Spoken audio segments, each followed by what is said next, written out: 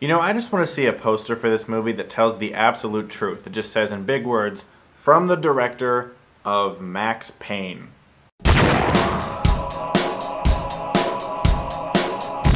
A Good Day to Die Hard, or Die Hard 5, is directed by John Moore, stars Bruce Willis and Jai Courtney. I am a huge fan of Die Hard. I like every single one of them. Yes, hardcore fans, even 4. So if anyone was excited for this movie, it was me. I love these movies. I've watched them countless times. I think they're so much fun. They're some of the best action movies ever made. They all contain great stunt work. 1 and 3 in particular are my favorites. Die Hard with a Vengeance I find extremely underrated. I love Die Hard, big fan. In this movie, John McClane is in Russia because his son has gotten into trouble. His son is a spy who's trying to protect this political prisoner of sorts. At the same time, there's an entire terrorist plot going on behind the scenes that both of them aren't entirely sure about yet. And once father and son clash together, lots of explosions and car crashes happen, and we have a Die Hard movie. Now, I was excited for this movie purely because it is a Die Hard film, and I really wanted this movie to be good. But I was concerned about the director, though, because he made Behind Enemy Lines with Owen Wilson and Gene Hackman. While at times an entertaining movie, probably one of the most unrealistic war movies I've ever seen. And he also made the cinematic disaster Max Payne,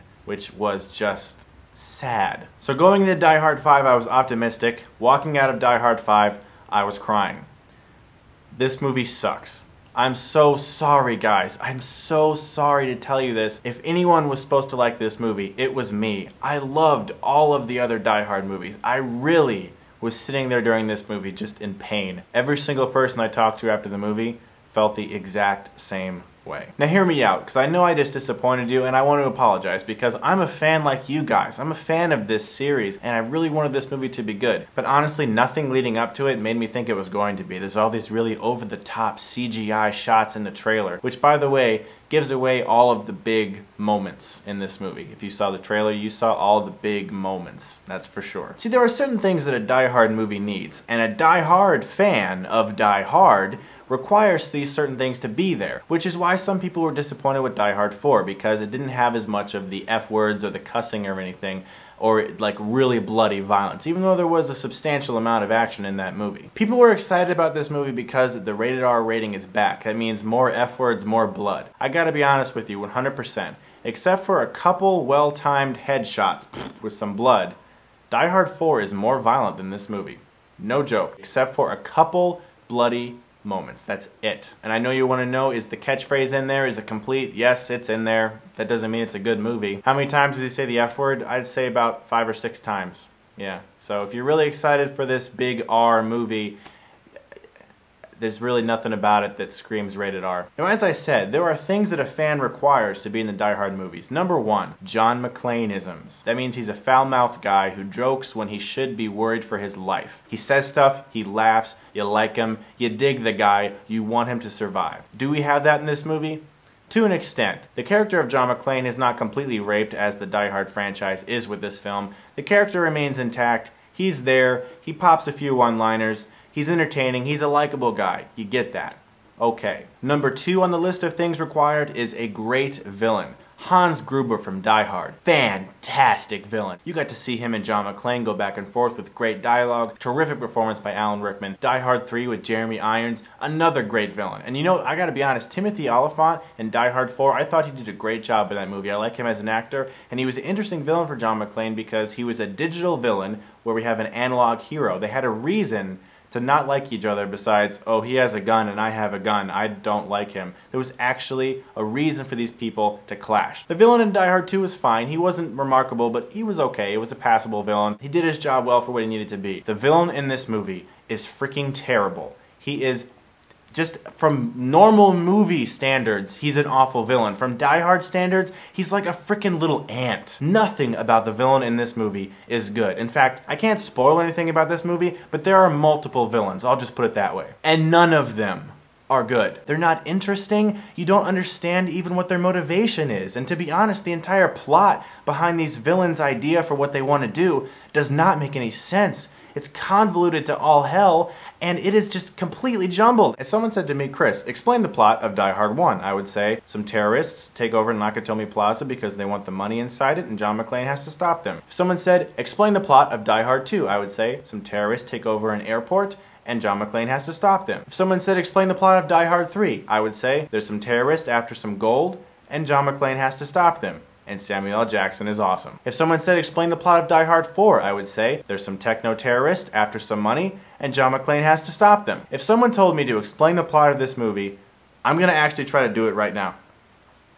There's a bad guy, he's a political prisoner.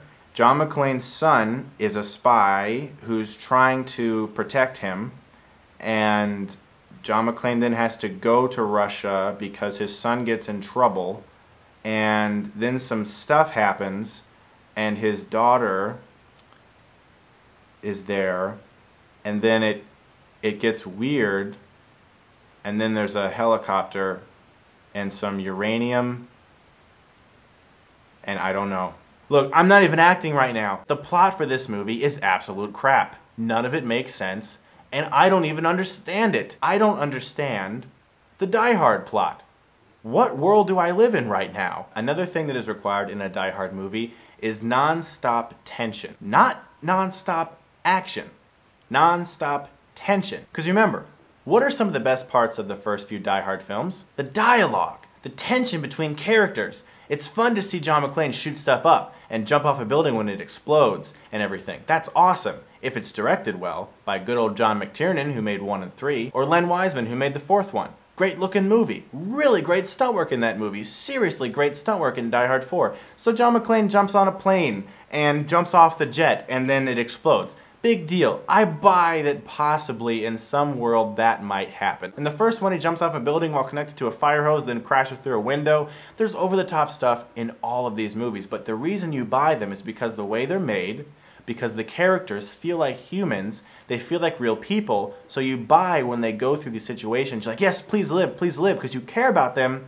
The way the film's made, the way it looks, and the way it's written, it makes sense, and so you buy the more over-the-top elements. But that non-stop tension in which the hero is constantly in trouble is always present in the first 4 movies. This movie has none of that. Do cars fly everywhere? Do explosions happen? Does John McClane shoot some people? Yes, that happens. But it is like a video game. That's all it is. There's this big action chase scene where they boasted, oh, it took us like 3 months to film this scene. It's because basically a tank-like truck just plows through a whole bunch of cars and they fly everywhere. And John McClane follows him and goes, ha ha! That's the scene. I'm not even kidding, okay? Yeah, some cars fly everywhere, but it looks like a Michael Bay movie, guys. It looks like a Michael Bay movie. The action in this movie is tensionless. If people were upset about John McClane looking too much like a superhero in the 4th film, they are going to blow their stack when you see this movie. His freaking truck flips like 10 times, and he literally just gets out and starts jogging without a scratch. Nothing, no blood, nothing. And he starts running. The CGI in this movie, if anyone complained about Max Payne, the director took absolutely none of that advice. There's all this over-the-top CGI with John McClane flying through windows in slow motion and Matrix-style action. This is one of the most disappointing movies I have ever seen in my life, and I'm truly sorry to tell you guys that not only is this not Die Hard, it just sucks. The only thing that even closely resembles a previous Die Hard film is the character of John McClane, which remains somewhat intact. And I gotta say, the guy who plays his son, Courtney, he's not irritating, he's not a terrible sidekick, and he did a good job for what he had to do. And I liked their camaraderie, and there were moments in this movie where I could be like, man, this could be a good movie. These characters are cool. This could be good. But it's not. The plot makes no sense, terrible villain, fake as all hell action, no tension, and it's short. It's like 90 minutes long, this movie. What? All the Die Hard movies are over 2 hours. It's like John Moore sat down and went, how do I piss off Die Hard fans? I'll make a Die Hard movie and do everything wrong. I'm gonna give A Good Day to Die Hard a D+. I'm so sorry, guys. It's just, thanks a lot for watching, guys. I'm interested in seeing what you think of the movie once you see it. As always, guys, if you like this review, you can click right here and get Stuckmanized.